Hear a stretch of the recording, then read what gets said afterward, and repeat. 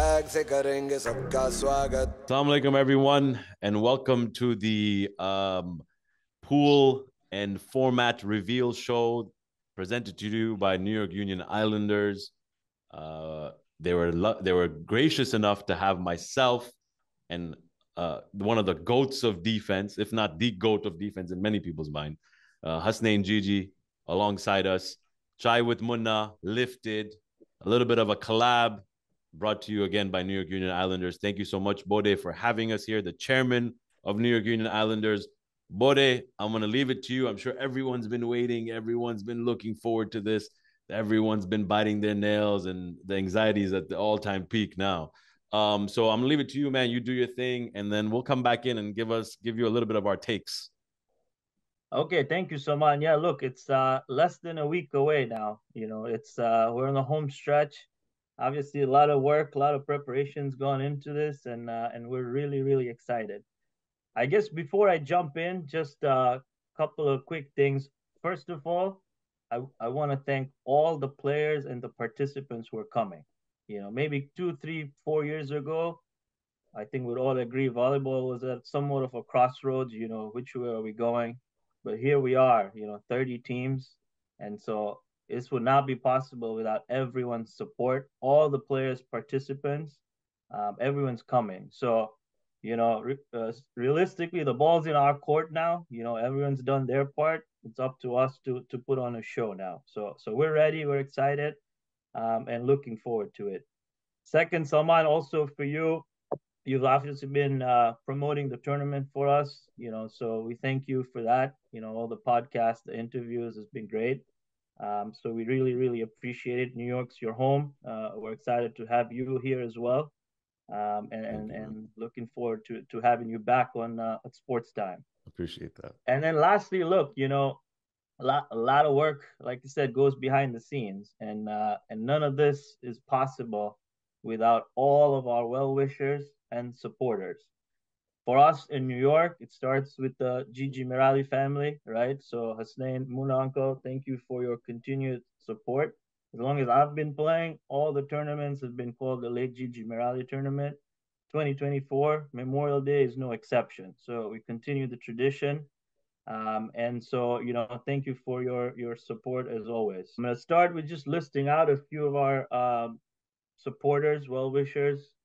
They're all listed here. I'm not going to go through every single one of them, but I do want to call out our platinum sponsors, the ASR family. So all ASR Office Solutions, the Dinani family, Gigi Merali family, and Visual City, followed by our diamond, gold, and silver sponsors. So I'm not going to read every single one. There's a good number here, but thank you to everyone that has supported and made this possible for us.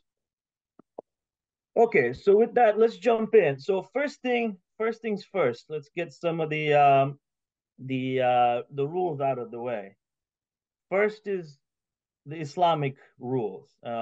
Maybe a few months ago, there was a circular that was sent out, which was really coming from the office of Aga Sistani, going around mixed gatherings and tournaments and stuff. And so, look, we have to do our part. So what we've done this time, hopefully it sets a precedence for future tournaments. But we've put together some guidelines around how the tournament will work. It's not something that's drastically going to change everything overnight. Obviously, our women, men are welcome to join. But what we've done is we've taken some measures. Separate entrances. So we'll have entrances that will be specific for women and men are separate. Separate seating areas as well. So, for those listening, we ask you to cooperate. We'll have signs and dedicated areas for women and men. Obviously, both can watch, both can see there. And separate food areas as well.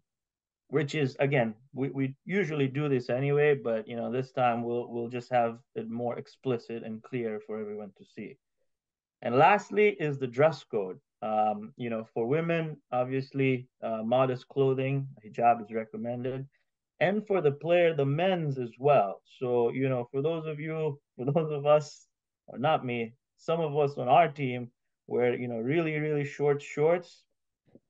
Just try to be cognizant of this. wear either a something inside or slightly longer shorts. The recommendation we have from our resident alim here is just try to get to your knee, cover up to the knees area. This is mostly for Turab, Abasali, Morali, those guys, right? Like exactly. Again, whether this is we're following guidelines here that we're doing our part. So just keep it in mind and try to go through it as much as possible. Okay, that's out of the way. Let's get through some of the actual rules now. There's some pretty standard rules. I'm not going to spend too much time. Ball pressure is 11.5. Court is 34 by 34. Net is 8 feet high. Majority of players have been to sports time before. There's a 5-foot line. Pretty standard here. Nothing too crazy. One thing to note, the referees, all teams will have to referee. So, you have to referee linesmen, pretty usual. I know in the Minnesota tournament, they had referees provided, which I think was actually a good idea, but unfortunately it wasn't working out for us. So all teams will have to referee. Everything else is pretty standard. I talked about the 5-foot line. Again, at this point in the game, that's pretty standard, right? So you cannot jump. You can land inside the 5-foot line, but you cannot jump from within it. And then that's really the main thing. Under 1 minute, the game stops, right? The clock stops. So ensuring that, that last minute, ball goes out of play, referee is supposed to stop the clock and the game goes on. There's, I guess, the next three things that I'm going to discuss is probably worth spending a little bit more time. First one is the overtime rule. We actually introduced this in 2018 when we first had this tournament 6 years ago. It's evolved a little bit, but we're back to the roots now. So overtime rule is pretty simple. It basically means there is one extra point that needs to be played. So simple example is New York is playing Stanmore, right? New York is down 6-7, 30 seconds to go. New York has the serve. We serve, we play, rallies keeps going, 30 seconds are up, time is over. We keep playing. New York gets the point, 7-all. Usually we win because we have serve. In this case, the overtime rule kicks in. And the overtime rule is one more rally. That's it. So we have the serve. We serve. You get a service point. That's it. Game over. If I'm hitting the serve in the net, game over. If it goes over, rally continues. It's one golden point, basically. So pretty straightforward. I think it makes it interesting. There's a little bit of a strategy involved. The team that might be up, in this case, what I was describing, Stanmore, might try to get a little bit more aggressive, right? So it adds a little element to the game. The other rule is around the active, inactive players. So I think this has been pretty clear to everybody as well, but just quickly to reiterate, basically it's 10 players active at all times. I know some teams have registered more than 10. Some people have 10, 11, some teams have 14. So just make sure that you have 10 active players on the court. Let the referee know, let the other captain know. And the guys who are not in that 10 are basically deemed inactive. They cannot participate. They cannot stand by the third line. They're basically not part of that game going on. In the in the playoffs, which is best of 3, there's one substitution that you're allowed at the end of the game. So say I'm a team that has 13 players registered. I pick my top, not top 10, my 10 active, 3 are inactive. Play game 1. At the end of game 1, I'm like, look, I need to make a change. You're only allowed one substitution for the entire series. One player goes out, another one comes in, and game 2 onwards, you have to finish with the new 10 active players. So in that specific scenario, 2 players are inactive for the entire series. Okay, so one substitution is allowed for a playoff series. In the regular round robin, it's one. We'll go over the format. It's one game, so it doesn't matter. 10 active for the game. Next game, you can have a different 10. Question, Bode, just because I feel like maybe the people ask this. When a player is inactive and they wanted to come, that same player that was deemed inactive at the second game, for example, they can never come back in at any point until and if you make the semis. or Correct. So the next round? that's a great point. Yes, it's the last line here. So substitutions are one way, meaning a player, when he becomes active or goes from active to inactive, they cannot be subbed back in. That's the one substitution. It's one way. And Once they become inactive, they're inactive for the rest of that playoff series. and that can that player still stand behind, or would they would have to also go to the Correct. sideline? They are at that point deemed inactive. So correct. So They would any not be inactive in the player playing sideline 11. only, not behind in the third line. Correct. Correct. Okay. Because behind the third line is, the ball hits you. It's It part, gets very, this, yeah, and then yeah. confusion So starts, right? yeah. Yeah. Correct. Correct. So, sorry, Bodhi, I have one question here too. By the way, Assalamu alaikum, all the viewers. Um, in the round robin, if somebody gets injured, there's still no substitution. Correct. And again, remember, because you have 10 active, right? So typically you have two nets, six out. So that's eight. And usually, if you have 10, you usually will have two more guys in the third line, right? So, we deem it sufficient. So, yes, even if you have an injury, it is not a reason to do a substitution. So, in the round robin, you pick your 10, and that's it. Under no circumstance can somebody who's inactive come in. In the playoff series, because it's a best of three, there's again a little bit of strategy involved. Who do I bring in? Who do I not bring in? That's when you're allowed one substitution. So you still have, typically, again, most teams are registered with 10, which is kind of standard. So you have two other guys. So if one guy goes out, is hurt, you can bring somebody else in that's already standing third line.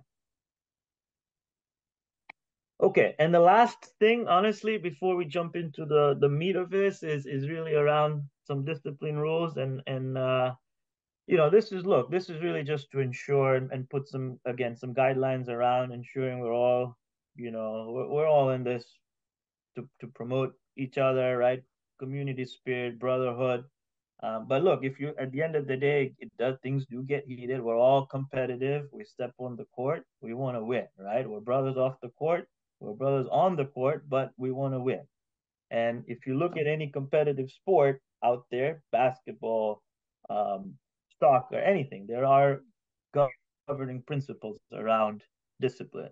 And so that's really what this is there for. This is not meant in any shape or form to be like a police. It's really just some guidelines. And so what we've introduced is an idea of a technical foul, and a double technical foul. So a technical foul means you lose a point. So if you had the serve goes to the other team. If the other team had the serve, the other team gets a point, just like you lost a rally, essentially. Um, Now, look, who's going to be giving these technical fouls? It is the referee. But us as the organizing committee, we've put together a group of people that are part of our disciplinary committee, and ultimately we will have the ability to override any decision the referee has made. I know, look, I know I got feedback from some people. This is too much power in the hands of the referee. That's right. I mean, ultimately, you look at any sport, the referee, the umpire, they are the decision makers. And so I guess our ask is whoever's refereeing, be smart. Um, a warning has to be issued. A referee cannot just give a technical foul right away. They have to issue a warning if they see that, okay, things are starting to get out of hand, there's excessive taunting going on. You have to give a warning. The only time a referee can give a technical foul directly is under two circumstances. One, when there is swearing directly at an opponent or the referee. So you walk up to the referee, you drop the F bomb on the referee directly. That's a technical foul, no questions asked. If you go across the net and punch or push your opponent, again, those are things that there is just no place for that in our game. Everything else is fun, and you want to get into your opponent's minds and all that's all fun, but those two things has no place in our minds. So those are the only two reasons you can go directly to a technical foul.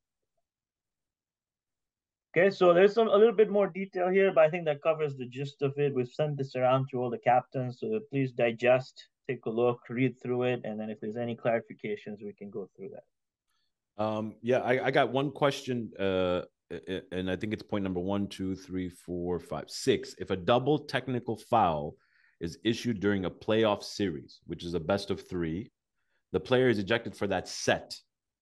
When Correct. you say set, Yes. that means game or entire series? Yeah. So I guess I probably it's worth clarifying. So I said a technical foul is a loss of a point. A double technical foul is a loss of a point plus the player is out for that game. So Okay. if it's round robin, you're out for that game. The game's finished. Next game, you can come back in. Mhm. If it's a playoff and you get a double technical foul on game one, you're out for game one. You can definitely come back in for game two. Okay. So Okay. you're out only for that one game. And again, back to the if somebody gets technical double tech and is out, you basically have to finish with 9 players. You can fill his spot if he's your front center, put somebody else in there. It's just that player cannot play in just that game. Game one, Okay. game two, you're back in, and so on and so forth. Again, so it's real. This is really just an attempt to try to ensure that things are moving along smoothly. And again, may the best team win, but at the end of the day, we're all brothers. So that's the point of this. Okay, good. So I think that covers some of the housekeeping items. I guess we're ready to jump into the format, much awaited format. So let's get into it. Starting off, we have 30 teams. This is probably the worst kept secret that we have today, but it is official that basically the round one will be 5 pools, 6 teams in each pool, 15-minute games. And remember, we have 5 courts at sports time. So this actually kind of aligns pretty well. Each pool will essentially be associated with the court. So everyone in pool one, all your games are going to be in court one, pool two, court two, and so on and so forth. So 6 in each pool, and there's going to be a round robin within your pool. So each team, round one, plays 5 games. What happens next is we split into cup and plate. And so after the games are played, the top 3 from each pool go to cup, and the bottom 3 in each pool go to plate. So what that means is we have 15 teams that go to cup, 15 teams that go to plate. In terms of scheduling, this is obviously going to be Friday. We start at 2:30 onwards. This should complete by around probably right around dinner time, around 8 o'clock. And so what that means is the cup and the plate will start Friday night. We have the ground till 11 o'clock, so we'll try to get as many games in as possible. So for those of you listening, Friday, the cup and the plate will start for sure because we plan to be done by around 8 o'clock with the round one.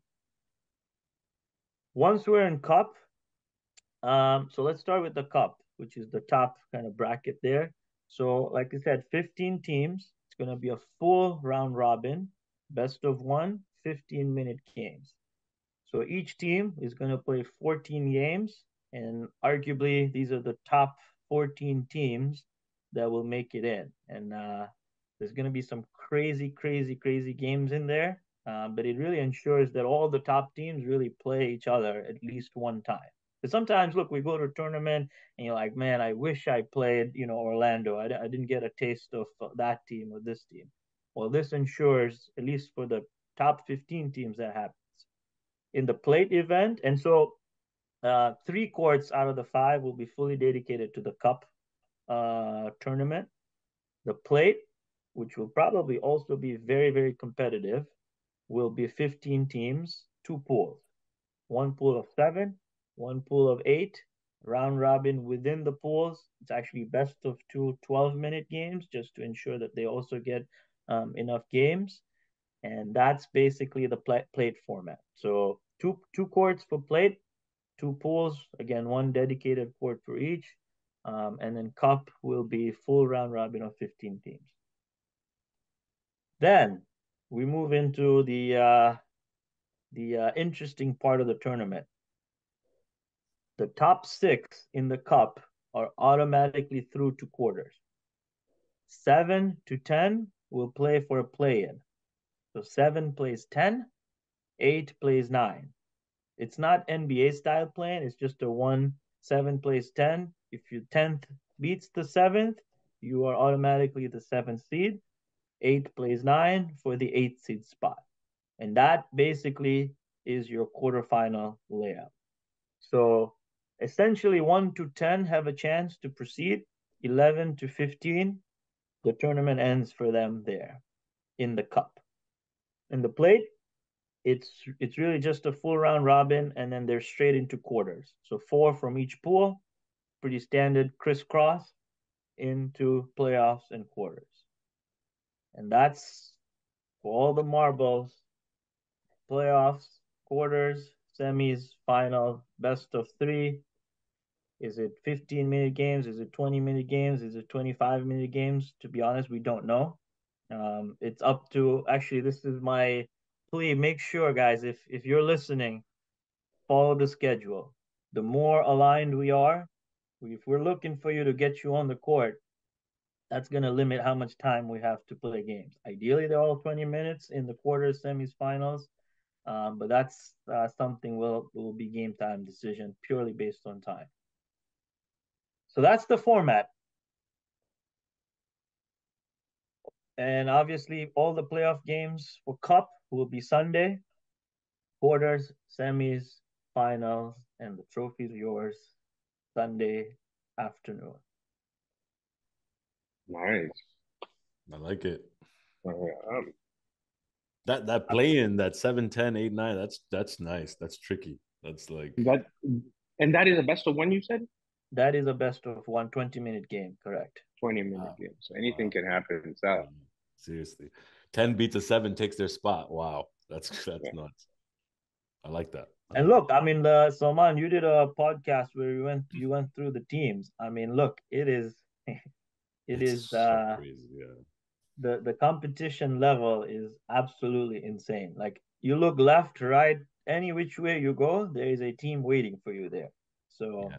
I think the margin between each team is going to be so little. Question, like what's the tiebreaker? Is it head to head? oh, that's a great point. Yes, it's all head to head in every scenario. It's always head to head. Yeah, makes sense. Yeah. Head, just because sometimes if somebody gives a walkover and stuff, there's a lot Yeah. at stake. You don't want to give somebody a 15-point differential, right? Like it's Yeah. head to head. If there's two teams are tied, it's head to head. If it's three teams are tied, it's still head to head. If there's one of those teams that beat both of them, they're automatically the higher seed. But if it's kind of a Three-way tie. musical chairs as we call it, right? One beat the other beat, like kind of a round. Yeah. Then of course it's point differential across the board. That just makes round robin that much more important, which is cool. Yeah. Yeah, it's all head to head. Well, actually, same thing for the first round. For the first round, there's gonna be some interesting games to make it into cup or plate, and that's also could come Yeah. down to the head to head. Yeah, true. Okay, so that's it, and we're I guess ready to move on to the pools then, right? Let's do it. What everybody's been waiting for, right? All right, let's do it. So remember, we got 5 pools, 6 teams each. Here we go. Round 1, pool 1. We got Allentown Challengers Green, which is their C team. We got New York Union Islanders Red, which is actually our C team. Look out for those kids; they're great. Orlando Union B, Stanmore Jaffrey's A, Toronto Jaffrey's 4.0, and Toronto Warriors. Mm. That makes Mm-hmm. pool 1. Yeah, that's a good pool. Yep. Pool 2, Allentown Challengers White, which is their B team. Minnesota A, New York Islanders Youth. This is actually our youth team. Believe it or not, these guys started playing a few months ago. They're a good experience for them. Orlando A, Arcays Edmonton. It's kind of the joint team between Arcays and Edmonton, and United Stars A. So in this pool, Wow. you got some of the heavy hitters are all together in one pool. Wow. Wow. Yeah, that's a good pool too, man. Yeah, that's a lot of good matchups there. Yeah. All right, pool 3. New York Union Islanders Black, which is one of our B teams. Orlando Union C, Ottawa, Strikers, Toronto Jaffrey's 2.0, and United Stars B. Wow. Okay. There's Mm. going to be some interesting matchups here. Orlando C against New York B. I can see it be interesting. United Stars B is obviously always in the mix. They got a great squad there, so there should be some really interesting matchups here. Yeah. Mm-hmm. All right, Pool 4, London Lions. Uh, this is our friends from across the ocean. This New is York Bilal's A. team, right? That's Yeah. right. Yeah. That's right. Okay. All right. The London Lions, New York A, Orlando Union D, Toronto Jaffrey's OG, United Stars Youth, and Van City B. So Husney, take it easy on us. Man, that's a heavy pool, bro. That is the London That's gonna Lions, be New York Union, Islanders, and Toronto Jaffrey. Those are going to be some good games.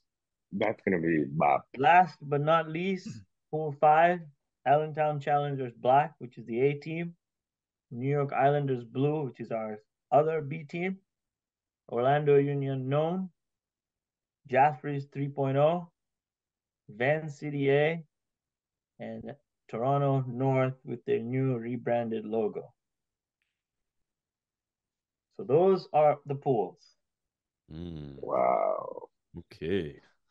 Interesting, huh? So realistically, Bode, you have to win 3 games to pretty much qualify for the next round. And when you do that, there's no seeding. You're just going back into a That's brand right. new pool. That's right. So the goal is win 3 games and you're basically guaranteed a spot in cup. That's pretty much how it's going to work. And then, yeah, that's all you got to really do. So Take your actually, chances. one other thing, real quick. We are working on an app. We're gonna have the schedules out on Wednesday. So today is Sunday. Wednesday, the schedule for the first round will be out. Everyone will know who's playing who when. And it's all gonna be on an app, and there's a website that we'll share as we get closer. But you know that is Will that show like live standings too if you want to go also check? live standings, Wow, that's everything. It's awesome. actually the Tournify. If some of us were following the Unity games in Dubai, that's what they were using. I think it worked pretty well actually for a user as well as a player, right? So we're actually using the same software. That's awesome. Okay, I thank you, Bode. I appreciate that. Hang around a little bit because I wanna introduce Hussein Gigi. I know he didn't get a chance to speak yet, but Hussein, thank you so much for being here. What do you think about the pool? What do you think about the format? What do you think about the look? Any comments? Any takes? Yeah, I think the pools look really serious there. I mean, there's some really heavy duty teams that are gonna come and start pounding from day one. Um, as for the format, I think that was pretty clear cut. Mm-hmm. I like the new rule that they brought in, some of the new rules of of the technical foul. Kind Yeah, of keeps in check everybody that, you know what, we're all brothers at the end of the day. exactly. We're Yeah, all fighting for brotherhood and not the trophy. yeah. Trophy is just there. It's just a ring or whatever it is. But at the end of the day, it's all unity. Yeah, no, I agree. Yeah. I think the format is great, Bodhi. I think you guys done a wonderful job. I like the fact that it's kind of gone back to the old school overtime rule where it's just one rally, man. It just makes it that much more exciting, right? Like everyone tunes into that one rally. In the minute, and I love the Orlando Union, Minnesota, they did the minute one. It's cool too, but it's also like you can lose serve, gain serve, lose serve, gain serve. It's just like it's too much plot twist in a minute. This is Yep. just you want instant gratification. There you go. You want instant satisfaction. There you go. You're gonna Get the get a point and it's guaranteed. yours. Yeah. I also love the pools. I think the pools are look, at the end of the day, it doesn't really mean much as long as you can beat the teams you're supposed to, and then you're in. And then once you're in, you start all over again. So it doesn't matter. For me, I think it's a matter of you want to win the games quickly as possible in the first round, so that you're fresh, right? You don't want to be sleeping on anybody, and get your foot off the gas a little bit. And for teams that are older, like Jaffrey's OG, they need those extra games to kind of keep them fresh because you just don't know, the average age is like last I heard was like 59. So you want to make sure that you're at peak, but no, I think it's awesome, man. It's great stuff, and of course you do a wonderful job just putting everything together. You always do a great presentation about it, so thank you for that. I appreciate that. Yeah, and Asnin mentioned the rings. The rings are back. So, we're all playing Wow, for a Wow. trophy, and the rings are here too. So, that's Nice. awesome. there's a That's lot at awesome. stake. There's a lot at stake. Okay, Wow. so let's discuss some things. I'm gonna start with you, Bode, because since you're the chairman, you're the guy who's running this. You've seen all the pools, the rosters. You know what's going on. Give me your top four. Like, what is your top four if you were to, think of some? You don't have to give me any matchups, but just who do you think is making it into the semis? And I mean, look, yeah, it is, like I said before, you're picking hairs. You're picking hairs. What I do, while it's very tempting to list all the teams that we know, kind of, I do think there's an upset somewhere along the way. You know, Wow. am I gonna stick my neck out and say who it is? Maybe not in this forum, but I do in my heart know that there is an upset. And look, there usually is an upset in New York. We've seen it, right? 2018, Jaffrey's was out in the quarters. I believe the year before that, United Stars was lost in the quarters against Allentown, Right. right? So there is history of upsets. Top four. So again, I'm not gonna stick my neck out, but I believe there is an upset in the making. So I'll go with the more popular Orlando A, United Stars A. New York makes it in. Home court, I think, makes a big difference for us. And I'm gonna go with Jaffrey's 2.0. Those are my four.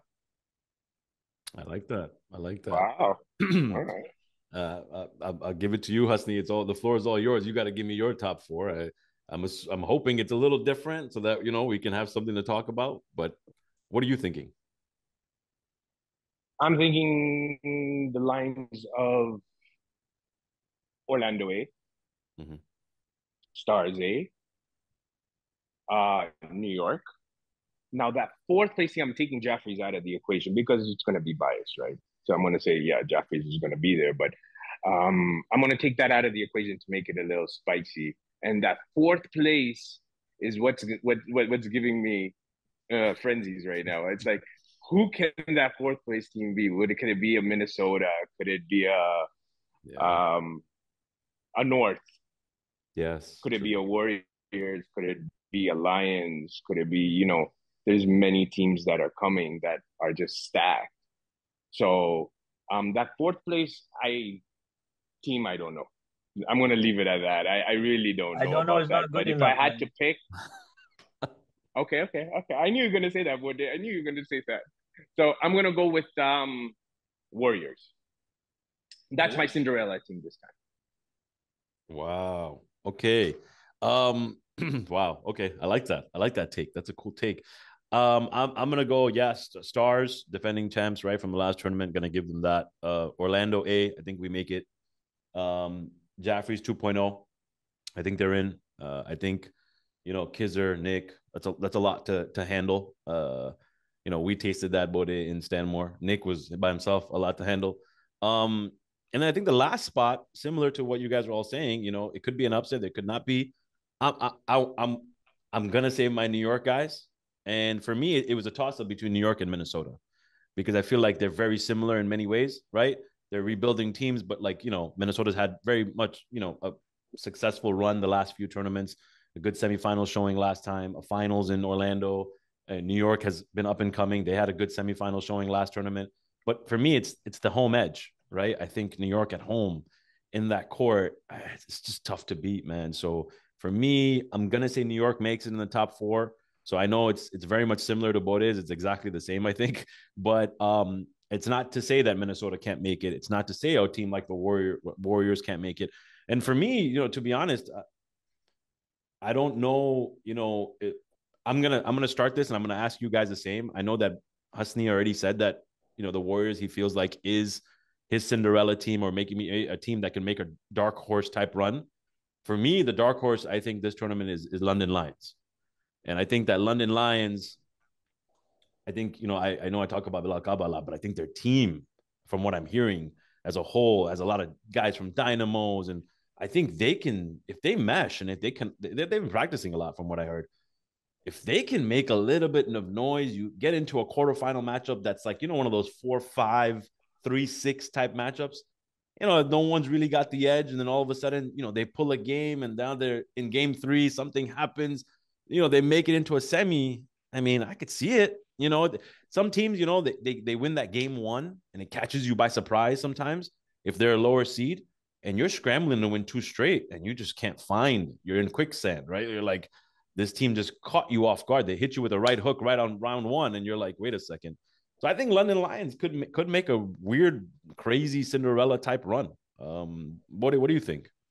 Yeah, I agree. And look, we have not mentioned Stanmore, Mm-hmm. which is crazy, right? Because that is a team that is also coming locked and loaded.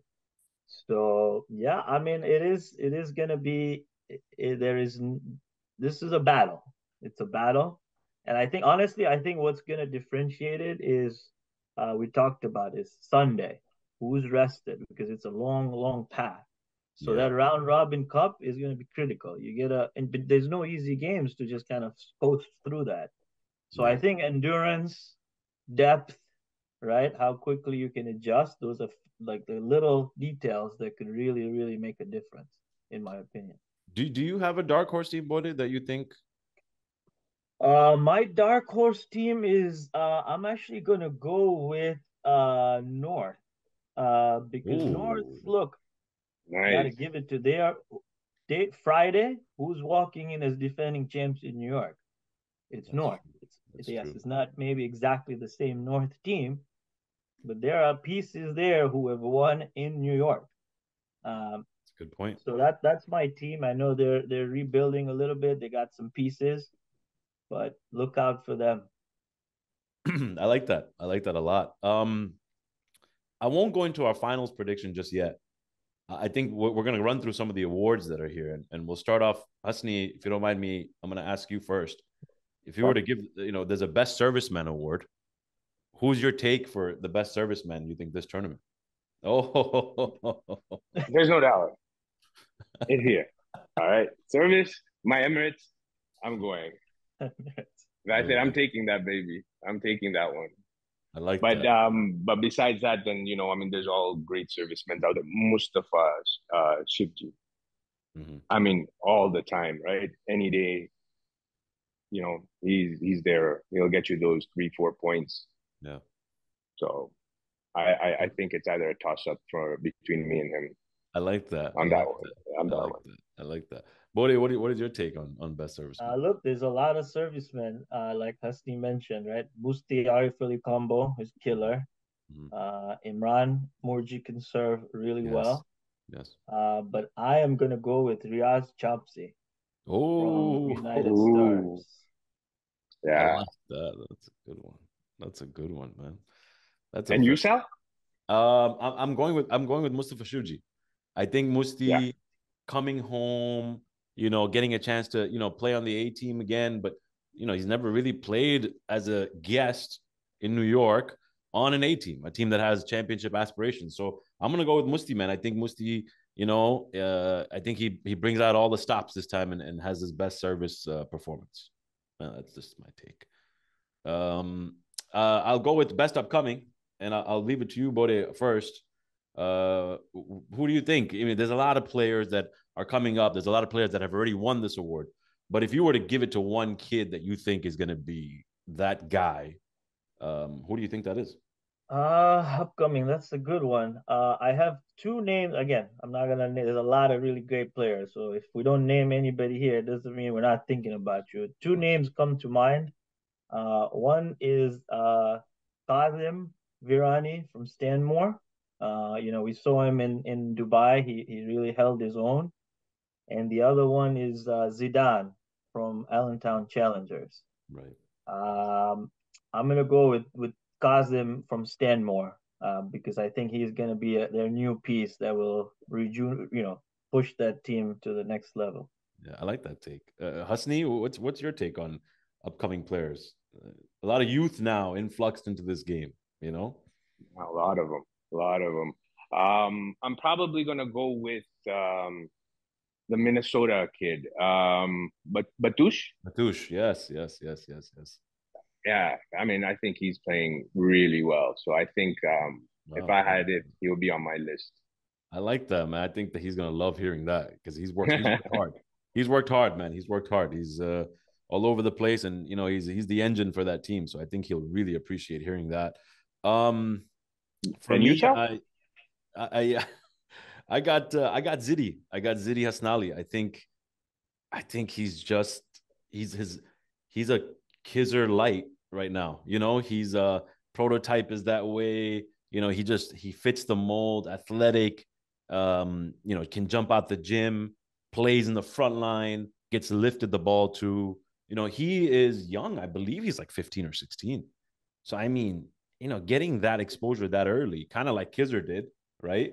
Super young age. He talked about it in his interview, right? Where Husney, you would lift him the ball, like you would throw him the ball in the air and tell him hit at 15. That was the only way he was able to kind of gauge that timing and understand, you know, gain some hops. And I think Zidi's got that. You know, it's just a matter of it's going to be a learning curve for him, and until he brings his team to a championship caliber team. But I think Zidi's gonna brighten some eyes this tournament for sure. That's I know Bodie, I kind of took that from you, but I think that No. It's good. We played them recently. Yeah, we talk about a Cinderella team, right? I mean, hey, that's yeah, another one right you there. never That know. with Zidi gets hot, they got some youth, and they could make a run too. I'm gonna start. Well, sorry, go ahead, Husni. You want to say something? Yeah, no, I was gonna say that there's also another kid that I saw playing that's really good. Sumar's son. What is there Sumar? Yes, yes, very good. So he's really good also. So I mean, there's so much talent out there nowadays, but I mean, these are just a few that come to mind right now. Yeah, that's a good point. I'm gonna start with my best netty, and then Husni, I'll go to you, then I'll go to Bode. My best netty, I think this time, and I think he's gonna get it. It's Sakib. I think he's just phenomenal. He's very much like Hassan Manekia. He's very much like, you know, he's just got that look, that feel. He's got the same heart as his father in terms of just resilient. It doesn't get tired. I mean, the kid's got a boatload of energy and very cool, calm, collected, you know, having a good time, chilling. You know, sometimes you'll watch them and they're joking around, they're laughing. And if anybody watched that quarterfinal they had against when he was playing front center for Haytheries, actually, a Toronto Haytheries against Stars in the last tournament, he spikes a ball at 9-all, okay, or something like that. He messes it up and it pretty much costs him the game. But man, they're laughing, they're smiling. They're not disrespecting the game, but they're more so enjoying the moment. Like, it's okay. Like, you tried, you went for it, you know, and they all supported him in that. And I think he gets that same vibe with Kizzer and Nick and these guys. I think they just kind of let him do him, you know? So I think Sakib wins that award. But Husni, to you, best netty. Yeah, I also think that Sakib is going to win that award. I mean, hands down. I mean, I've seen this kid play in practices. I played with him in tournaments. I see what he comes with, what energy he comes with. I think, you know what? I mean, he's like, I don't know. I mean, you're right.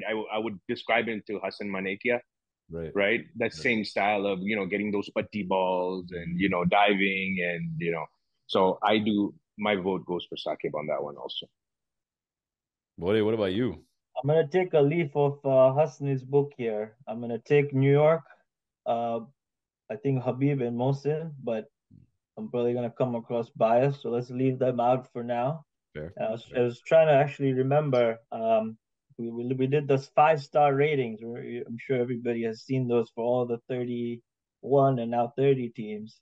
Trying Mhm. to remember who we had up there, but my best netty is Safe Kamali. Safe is another one. You know, we don't talk about him Wow. enough. He's coming back to New York, like you, Saman. He's familiar with sports time, and he probably has a lot to prove too, right? So I think this is Safe's year. Wow. Yeah, it's a great take. I think, yeah, you're right. He's kind of towards the tailor end of his career. So you're right. He's at the tailor end. I don't know He's where. 30. So Netties are done pretty early, man. So he's almost 30 now, but he knows like this is it for him. Like he has to showcase that little bit left in the tank, you know. He's gonna showcase that. So I like that take, man. I think he's gonna love hearing that. I am gonna go to plate MVP first, before we get into anything else. If you were to choose a plate MVP right now, Bode, who do you think is the plate MVP? Who do you think wins the plate cup? I mean, sorry, the plate trophy. Man, this plate event is going to be extremely interesting. I am gonna go with New York. C. Our C team's coming in real strong. Yeah. And there is and my MVP, I know we talked about Azhar Sumar. He's contender for upcoming, but I'm gonna go with Irfan Karmali. And not Okay. not the United Stars Irfan Karmali, but Irfan Karmali, who's playing for New York. They live in Noah Jersey. Kamali's son. Noah Karmali's son. He's a he's a great soccer player. He's athletic.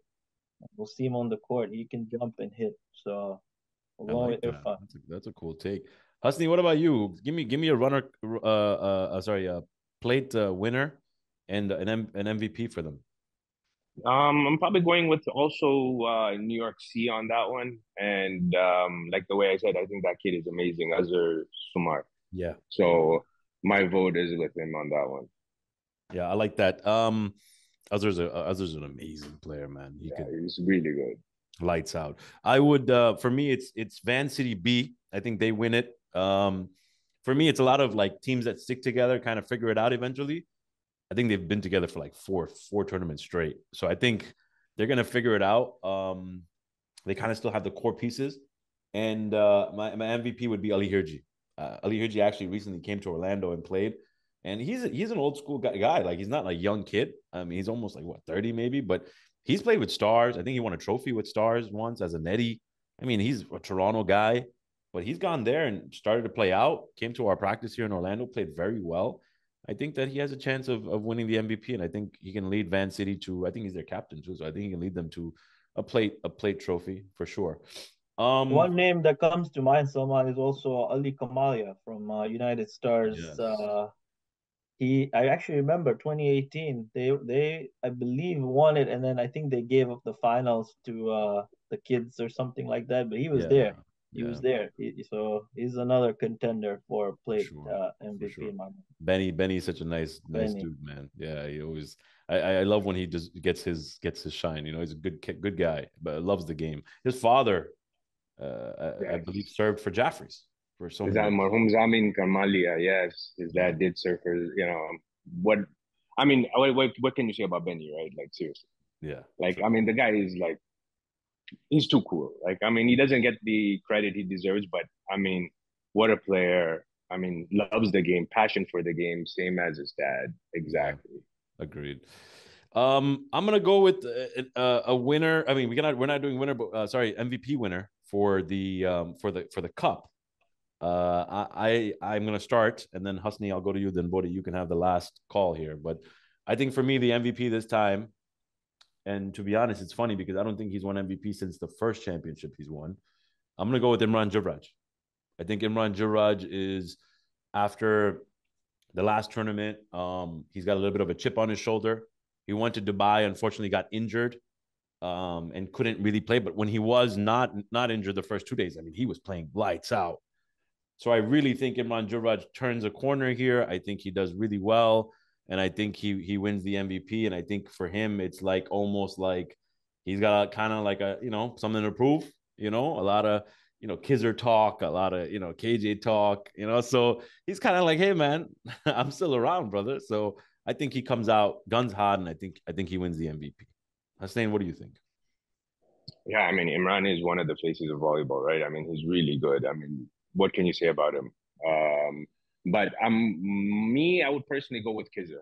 I mean, always a safe bet for an MVP. I think he's won like 50 already, but who's counting? But I mean, that kid is just a beast. I mean, so I'll go with Kizzer on that one. I like that. What about you? Oh wow, this is crazy. I'm gonna go with Usman Limbada. Oh, Tried and trusted. Again, I keep going back to my history lesson here, but again, he was the guy. He's probably only got better since he last won in New York. And he has arguably a better team around him, and they won last. So for me, it's the Turab Limbada combo, but I'm going with Limbada as my MVP. I like that take. I think if there's anybody who last showcase is unstoppable in sport time, it's Usman Labada. So I think he kind of knows that court by heart, right? Bode, I'm gonna start with you. Give me your finals prediction. The two teams. I don't want to know the winner. You know, that's a tough call always. But give me two teams you think that are going to be in the finals. We said we're not doing that, right? Uh man, I yeah, I don't know, man. That Bodhi, is you got to give an insane. answer. Bodhi, you got to give an Yeah, answer. I know, karma. Yeah. I am gonna go. I think Orlando is in, and it's really tempting to say United Stars. That's probably a matchup that everybody wants to see. I'm taking the easy answer, to be honest, but I'll go Orlando Stars. Okay, fair. Hasni, I'm assuming you're going to say something different, right? So I'm going to say something way different yeah, because I give it to want to me. see something different. Yeah, sure, of course. I want to say Orlando is going to meet probably Stars in the semis. Okay. Okay, because there might be a slip up somewhere because there's too many stacked teams. Somebody Yeah, is going to true. lose somewhere down the line. So I'm just trying to be conservative and say that, you know what, Stars is going to be playing Orlando in the semis this time. Can Orlando beat Stars? That's another thing because apparently Stars has this kryptonite, which is called Lambada, right? And I mean, Lambada, I think, has played for three different teams and beaten Orlando with three different teams, right? That's true. So I I never thought think, about that. I never thought yeah, about that. That's a pretty good stat there. Yeah. right. So if they can overcome the kryptonite, I do think Orlando will win and go to the finals. I mean, I think you guys have lost three times to Lambada, so I'm assuming that now you're gonna know what to do and what not to do. So that's a safe bet to go with, and I'm probably gonna go with you know uh, 2.0. Um, with Nick and Kizzer. I mean, I don't think, I think if that combo clicks, I think, you know what, they're unstoppable from day one. I think 2.0 versus Stars would be a phenomenal final. Like that would be Yeah. so much Is fun that to a watch. final or a semifinal? Yeah, any which way. Like, look at the Way to semis, look man. at Right? Like, it's gonna be amazing to watch. Yeah, for me, I'm gonna cop out. I'm gonna go Orlando Stars. Um, I just think that it's for me, it's like the two most complete teams I think are them, and so it's just easier to go that way. I'm not saying there won't be an upset. I'm not saying 2.0 or New York, obviously, or Minnesota or any of these OGs can come in and do something. I'm not saying that. I'm just saying that if you're gonna go with what's consistent, what's complete, you're gonna say those two teams are probably the most complete right now. And because you haven't seen 2.0 in a while, you haven't seen some of the other teams in a while, you're not gonna know really until the day of. So we're all kind of shooting darts in a dark room, but I think that that's what I But would to go with. Hasni's point, Salman, I guess this is where that standings becomes important because you slip up one little bit and you're facing each other in the semis. I mean, Yeah, it's the difference is the margin for error is extremely low. very And low. remember, Bode, remember that it's also a 3 day tournament, right? Right. I mean, to play consistent for 3 days, it's a tough. It's really, really tough. So, yeah, do I assume that, some teams are going to lose along the way? For sure. And I think that's the difference, right? If you look at it across the board for this tournament to probably any others that we have played recently, that's the difference. In the other ones, you can kind of coast through day one, kind of coast through day two, hey, day 3 is when I'm bringing my game. Here, it's actually slightly because you cannot do that. If you do, you cannot just coast because if you do that, you're setting yourself up. And yes, obviously you got to beat everybody to win the whole thing. Makes perfect sense. But it also makes sense to try to get the best matchup possible. So Yeah. you can't just coast through. They starts Friday night. You That's the cannot. thing. You can't even wait till day 2. Day 1, brother. Friday night, you're gonna get tested. And the funny thing is, usually Friday is known to be notoriously a day of 3 games. You're taking a rest. You just kind of come see everybody, see the court, feel it out. Brother, there's no feeling out. You guys, Friday night, you are not 100 or not ready to play like every other Friday. In previous tournaments, if you think it's going to be that, you might slip up a game on a Friday And night, that game's gonna cost you, and you'll see it on Sunday. exactly. And then Saturday, you're sitting there like, wait a second, we lost to London Lions last night because we weren't ready, they were ready, and now you're catching up. You're playing catch up. And the moment you play catch up, you start losing games. And then on top of that, styles make fights. You don't mind being a second seed, a third seed, a fourth seed. I don't think anybody really cares. You only care about who you're playing. So if it's 4-5 and your fifth is a team that you're notoriously known to lose against, you're not gonna want that matchup at all. So it's you're right. Anything can happen. Big time teams, top teams can lose in the quarterfinals. It's very possible. It would, I think, for me, if you really look at the crux of it, 4-5 is going to be like a semifinal matchup in any other tournament. 3-6, I think, is basically Even 3-6. like Yeah, it could be a a semifinal matchup in any other tournament will be the quarterfinal matchup here. So it's not like you're waking up at 9 on Sunday or 8 on Sunday thinking, oh yeah, easy quarters, we're playing a B team. Bro, you're playing an A team and you're probably playing a championship caliber team. So scary to think that you wake up and you could be the first seed, but you're playing Husnain Gigi the next morning. Like you can't sleep at night. Like like I remember, like that gives me nightmares. Finding out we're playing Jaffrey's the next morning, like damn, bro. Like so that's the fun of it, man. That's the fun of it. But yeah, man, I think Don't that's slip up, sir. Don't slip up yeah, on that Friday night, cannot because you can't slip up because you don't know who you're gonna face on that Friday. That first match could be Orlando Jaffrey's, that first matchup. seriously. And we're just going, or you could be a Stars and a 2.0 right off the top of the bat, right on that Friday. And that might, like how Bode said, will cost you on that Sunday. Is the schedule predetermined, buddy? So like you just plug it in? Kind of. Okay, cool. Because I just want to don't be surprised. We're sitting there at 6 p.m. on a Friday, and you're like, wait, your first game is Jaffrey's, second game is Stars, third game is New York. You're like, duh, bro, I want to get out of here.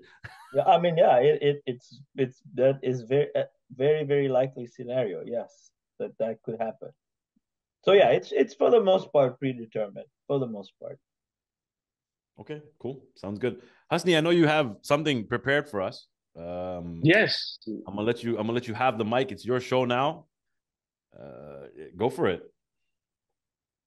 All right. I mean, Sal, you know what? You've been doing such a great job when it comes to Lifted. And, I've been hearing so many great things. I watched the show. I'm a fan of yours. Thank you. I've called you, I've told you about it, how much I love your show. And so I said, you know what? Sal takes, these interviews of everyone, but who's going to take his? Fair. Right. Fair. Yeah. So I said to myself, okay, why don't we do something small for your fans? All right. And hopefully when next time you're in Toronto, make sure you come down to the studio and we'll definitely do the real thing. But this is something, for your fans. Thank you. Yeah, I appreciate you for kind words. I always watch Chai with Muna. You know that we talk about it all the time. And for the 3 fans that are going to be watching the rest of this video, thank you guys for watching. No, I'm also super excited to watch the output of this. So thank you guys. You guys have been great supporters. Salman, Husni, you guys have all been great supporters of New York Union. And honestly, this is fantastic, right? Like, so really, really looking forward to getting everybody, and I'm excited to listen to the rest of the interview. So, everybody, safe travel. Hope to see you in New York next week. And if anybody needs anything, you know where to reach us. Thank you, buddy. I appreciate your time, man. Thank you, buddy.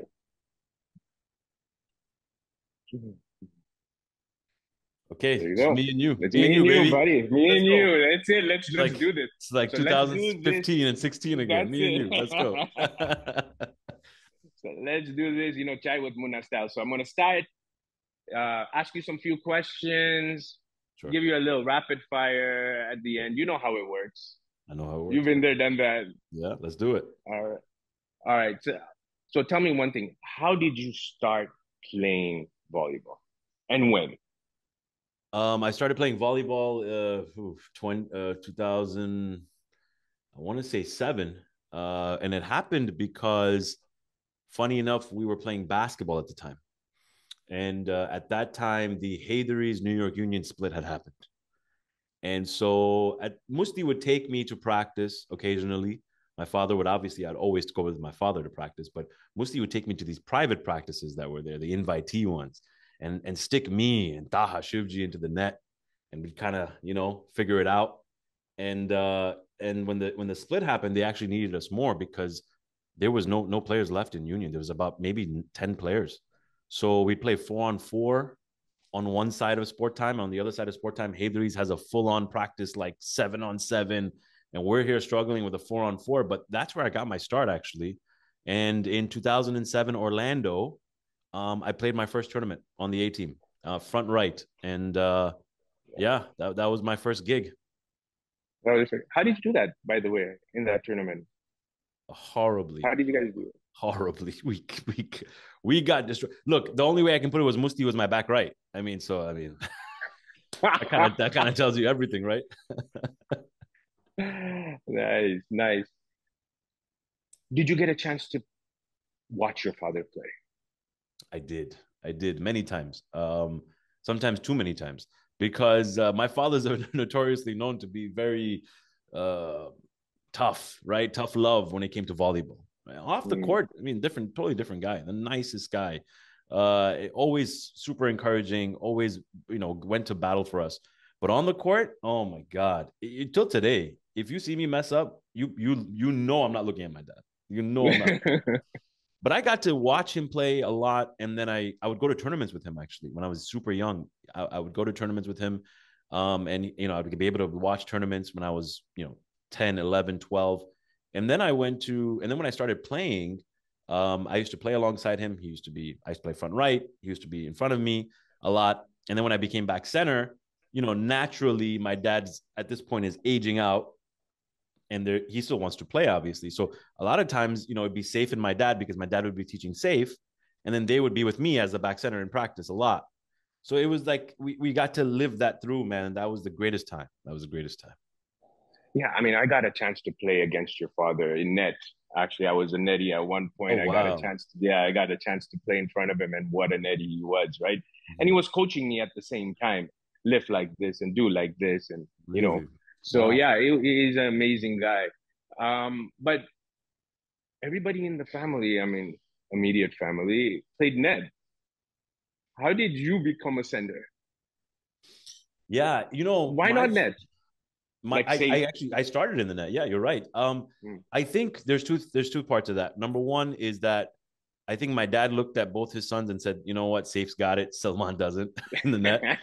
And the second was I think we needed out players, and when we needed the out players, they just took me out of net and said, listen, we need you to play out. And then when I started there, I just never looked back. And I thank Musti for that opportunity a lot, because Musti put me in that position. I talk about it all the time. He gave me my first shot to play center, and I was lucky enough to be playing with my brother as a netty. So it was a very good combo there. We built that for many years. But yeah, Safe was always the better netty. And I always mess with Safe and tell him that I made him, but it's truly he made me. Like, without a shadow of a doubt, he made me. Nice. When did you know that this is the game you really want to play? Like, this became real for you. Volleyball actually became part of your life. I talk about it. 97. I was there when Freddie takes that point, and Islanders win, and I'm under the rubble of what's that commotion that takes place at Francis Lewis High School. That made me fall in love with the game. instantaneously. I was 6 years old, 7 years old. But along those lines, watching Sammy win 2002 was huge for me. I always thought of him as like, he was my guy. So I always wanted to be like Sammy. And then he takes down Jaffries as a young kid, like that was like, oh man, you're beating the dynasty. And then I think watching Faisal and wanting to be Faisal, or at least a version of him in the 2010s, I think, that really pushed me through where I was like, okay, I'm going to be committed to center. I'm going to be committed to being just like this guy. And I'm going to go up against the GOATs, of volleyball, Jaffries and the Stars. And, I got to play all these teams time and time again. CD, Tagaro, Reblo. I got to play all these guys. I was lucky enough. Kasu with Calgary and Nundo and all these guys. I played everyone. I've been lucky enough to sit here and be like, I have played everyone. And that was my journey, man. I just told myself, listen, I am going to try to, do something for New York and bring a championship back. Unfortunately, that didn't happen. But that was really where like all these three moments really made me fall in love with the game. Nice. New York is known for breeding the best centers of the game. Mm-hmm. Right? We had Marhum Johnny, Najaf, Kazim Fazil, Sajjad Juma, Freddie. Mm-hmm. Then you came, this new hotshot kid. How did you handle the pressure? The beauty about my situation, more so than any of these guys, was that there was no pressure. We didn't have anything to live up to. We were, unfortunately, not in a negative way, but we were at the bottom of the barrel for a very long time. We were fighting for the last spot. We were not making it into playoffs every tournament we went to. So for me, it was anything that I could do to make the team progress, whether that was just making the quarters even, whether that was just, just winning games, big games, beating Jaffries, beating Stars. Sometimes we'd go to tournaments and win 2 games, but we'd beat the 2 best teams. That was a win for us. And that actually helped me because we were underdogs. And when you're underdogs, you never have the pressure. The pressure's off you. You can shoot for the stars, right? And you're going to be all right. So I came in guns hot and I was given freedom by the likes of Masti, Freddie, Abbasisma, these guys. They gave me the freedom. And I had a group of guys around me that were the coolest cats who were older than me, but they were teaching me the game. Bode, I talk about Face D, Z, Mo, Abbas Ismail, Fundi. These guys, they were ragtag, man. They were put together also. There was no players. They're like, all right, you basketball players, go play volleyball. It was kind of more so like 7-8-6. No pressure. And when you have no pressure, you can play the best volleyball of your life. Well said. Well said. Fast forwarding to today, you moved to Orlando. Yeah. How was the fit? I think the fit now is great. I think it's getting. It took a while for me to understand my role. I think for the team to understand what my capabilities are, but I think now we finally found it. My first tournament, obviously, I didn't play much. My second tournament, I was able to play throughout, and it was in the finals. And it was a sour taste because we lost, but nonetheless, at least I was appreciative of the opportunity to be there. And now I think we've taken this last year and since October at least, and we've learned how to fit each other's games. And you have to understand, like that front line, they're back of their mind, right? They know each other. Freddie, Aliaskar, they know each other very well, right? They grew up in the system together. I'm the guy who's coming from the outside, so they've been extremely graceful in letting me come in and kind of work my way in. And I think I found a footing, right? Like I had to watch, and I told you this, I had to watch videos of you, Jabir Alidina, Gomel Kaki, Imran Murji, any Bode, any back left, back right, defensive, mastermind I could find videos of. I was watching because I was like, I need to learn how to play defense. And in New York, I never really put that first. I put offense first. And here, that had to be my priority. And that's what it's been. Nice. Now, coming back to New York, sports time, first tournament back. Now the pressure starts to build, right? Now it is that you're playing for that team that everybody says is going to reach the finals or is going to win. Mm-hmm. What's your mental state? What is it saying? How are you feeling? Tell me.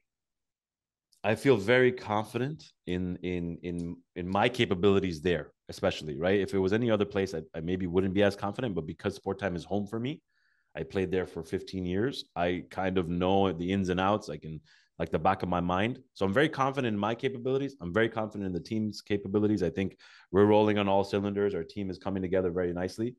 But I'm gonna be a realist, right? Like there's 7 other teams or 10 other teams that are the same way, right? They're very confident. They're underdogs. They have no pressure. We have more of the pressure.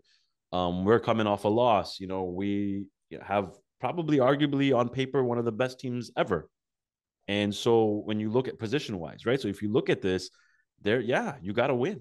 And for me, it's, I talk about it all the time. It's finishing the story. I never thought I'd get the opportunity to finish the story. I think this, if I'm able to be there in the finals playing, if I'm given that opportunity, I'm going to make the most of it, and I'm going to try to finish my story. I think that's the biggest thing. I want to finish my story, and I want to win in New York. Because if you ask me, growing up, and I'm sure, Husni, you did the same, you imagine at night sometimes, like, what is my first trophy going to be like? What is my last trophy going to be like? How will that scene take place? And in all of those, like, imaginary thoughts, there was only one gym that it was in, and it was Sport Time. So I see myself being a winner in Sport Time, and I think that would be the perfect end. And hey, I'm not saying that my career will be over, but I would contemplate it at that point to be like, hey, it's a perfect ending, man. Perfect ending. It's like bottom of the ninth, Yeah. full count, Yes. last pitch, Mm-hmm. game is on the line. A little bit of emotions, Sal? Yeah, What do you definitely. Definitely. I mean, that would be. If you give me that opportunity today in Sport Time, I want the ball in my hand. That's what I will tell you. And I talked about it in my podcast. I have respect for all the players and teams that are coming. But in Sport Time, man, I always felt like I could get to the finals or at least win. And we did multiple times there. And I think that belief will be the edge sometimes in this tournament, because there are teams that come in there and they don't perform well, or they're a little bit, lost in that the mecca and the aura and the atmosphere. And you have to be a certain type of player to win in New York or feel that pressure. I love every minute of it. So give it to me, because I'll take it, the bulls by the horn. And I want that chance again. Sometimes when you don't have the chance anymore, you start realizing, damn, I missed that taste, man. Give me that chance again, right? Give me that chance one more time. Nice. So we're gonna go into the rapid fire. Awesome. We're gonna make it. I should told you we're gonna make the question short. I'm gonna have you on, for a full episode. We'll do a full one. Yes, yeah, for sure, definitely. Rapid fire. Whatever comes to your mind, let me know. Who was your mentor? That's the guy I want to be like. That's the guy who I want to play like. Who was the mentor? The mentor was many, but Freddie, Razamanji, my dad, Kosher uncle, Najaf. There's so many, Mikey. So many people were mentors to me, and I'm gonna probably miss some people, but they helped me throughout. But I would say my biggest coach, mentor was Najaf. When he came back from Hadri's, I really would have many conversations with him about what to do here, what to do there. And he really taught me the game in a mental way. But who did I want to be like? Sammy, any day of the week. Sorry. Yeah, any day of the week. The swagger was just, I wanted to be just like him. Yeah, good choice. And especially Najaf. I saw your interview with Najaf. I mean, if there's a Mount Rushmore, he's definitely on there, Yeah, for sure. But amazing. Both picks are amazing. Best center all time. Faisal Banji. I don't even have to think about that one. Like that's Faisal. And for me, I think the cementing of Faisal comes down to one thing. Yeah, he's a winner. Yeah, he had all facets of the game. But when I grew up, the barometer to know that you were going to be great was beating Jaffrey's. Like that was how it was growing up. Like Jaffrey's were you have to beat Jaffrey's to cement yourself in any way possible, right? We were the perfect villain. Perfect. And it was just like you guys were so good. So it was like if you can't beat Jaffrey's, you're never going to get that respect almost, you know? And Faisal just did it every time. So for me, like that was just you're the GOAT, man. You're the GOAT. It was painful. Yeah. Yeah. Yeah. Best front center of all Ooh. time. Oh, Ooh, that's a good one, yeah. man. Yeah. I want to throw you curveballs here now. Front center only, right? Best front center of all time. Come on. I think by the end of his career, if Kizzer continues to play there, it will be him. If he continues to play frontline, I think it'll be Kizzer. I mean, he might be end up in the back line now with 2.0. So I'll kind of keep him out of this for now. But I would probably say, does Munanko count? Front center? No, he was more of a back center than a front center. Come on. There were so many good ones. There's too many. There's too many good ones. You know, I mean, there's legends that played the game. Yeah. Nazir Talio, Sajjad Kimji, Ahmad Sumar. I mean, the list goes on of the great front centers that have played the game that you have played against also. Okay. Yeah. To me, it's a toss up. There's so many good ones, but for now, I'm gonna say. I mean, again, we don't know the end of everyone's career. For now, I'm gonna say Ahmad Sumar. Ahmad Sumar. Yeah, best front center I've watched. Originator of a V, played with Sammy in the early beginning of his career. Hit the net on demand, hit the putty on demand, placings, floating, with defense. I mean, the guy had it all. He had it all. Oh yeah. All right, best netty of all time. Dang.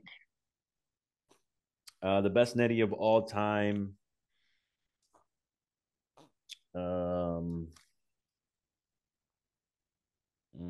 I would say Adil Molidina.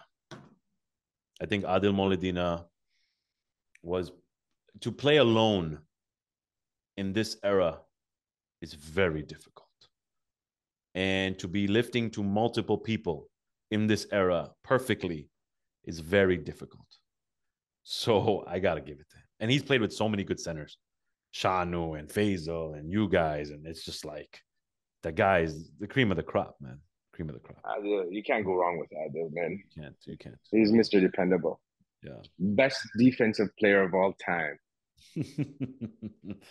I'm gonna say Hussein Gigi. To me, there were many more. There were. Oscar Uncle was awesome, and there were so many. Baya, I mean, obviously amazing. Like all these guys, man, so good. But I would say Hussein Gigi. I've always said Hussein Gigi was the best defender I've ever seen. But I'm not gonna say that, you know, by the end of some people's careers, they won't be up there with you. There's Kumel Kaki, there's Jaber Alidina. There's a lot of guys coming up still. So, but as of right now, yeah, Hussein Gigi, man, and to be and a close second if he continues to win will be Jaber. Good choice, and thank you, by the way, for that kind words. Best tournament you have ever played, best memory, best game, or best shot, whichever one. Give me one. 2019 Faisal Banji Memorial Tournament. A point away from beating Stars in the third game. That was the best time I've had playing volleyball. Probably that was the closest we've ever come, and that was the most fun team I was a part of. That team right there. I mean, if you watch that game, you watch those rallies. I mean, you watch that entire tournament. That was it. I mean, there are a lot of close seconds. There's the Calgary game where we were new and we played Calgary for the first time and we almost, you know, we beat them like 21-1 or something. That was a fun time.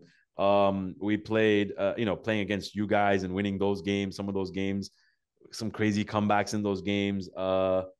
But yeah, I would say that was number 2019 finals, game 3. That was it, man. That was the one that got away. If there was a book written about you, what would it be called? a biography, what would it be called? I'll give you two choices. Okay. I'll make life easy for you. Mm-hmm. First choice, Ek Tha Tiger.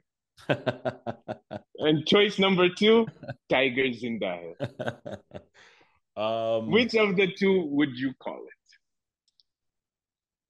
Well, one. I would call it one. Ekta Tiger. Ek Tha Tiger. Yeah. Nice. Yeah, I would call it Nice. that. Yeah. No, I mean, that's what I would call it. Yeah. If you give me those two choices, yeah, that's what I would call it. What's the future of Salman Karmali?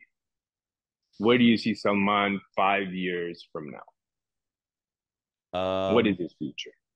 I'm 33 years old, and I don't think I'm finished yet.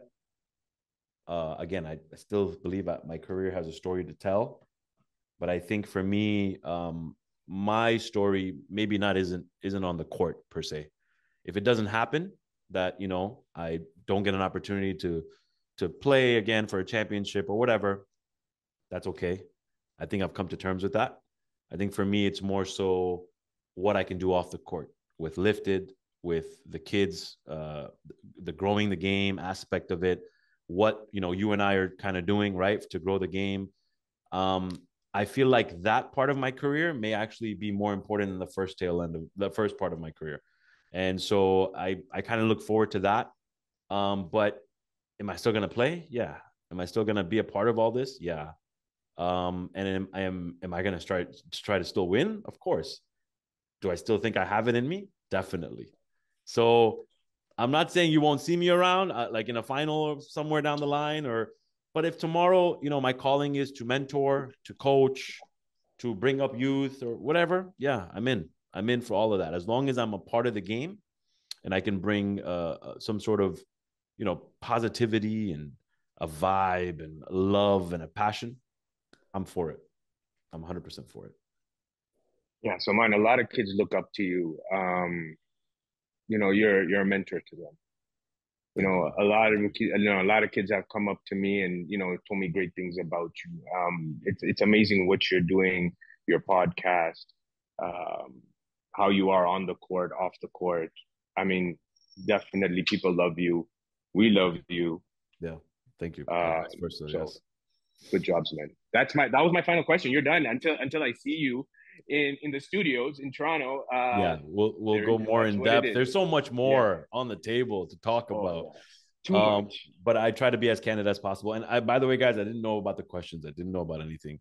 But Husnain, thank you for being so kind to ask me questions that were, I could answer with a straight face and not have to dodge anything. So you put me in a great position. You're a great interviewer. But thank you. I appreciate you even taking the time out to do this. You didn't have to, but I thank you for that. And yeah, man, I'm excited. I'm excited to see you finally back on the court. And I'm excited. We're just a couple of days away, man. Couple of days away. I'm going to see you on that court, man. And you're going to hear that boom. All the way from the fifth court to the first court. Then you're at sports time. 100%. Then it's game on. 100%. Thank you so much, man. Again, kudos to what you guys are doing with Chai with Munna. Always watch all your shows. So, I've always continued to support. Thank you for your support to Lifted. And thank you to Bode and the organizers for allowing me and Husnain to do this. And again, Husnain, for you taking the time out today. I appreciate you, man. Thank you, buddy. Anytime.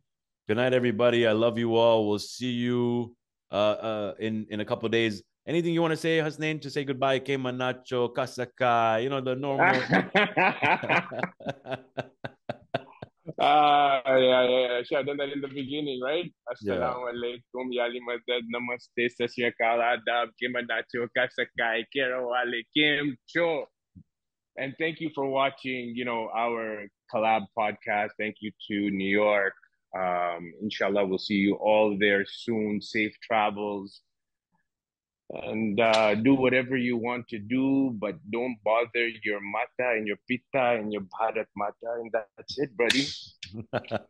Thank you, guys. See you guys soon.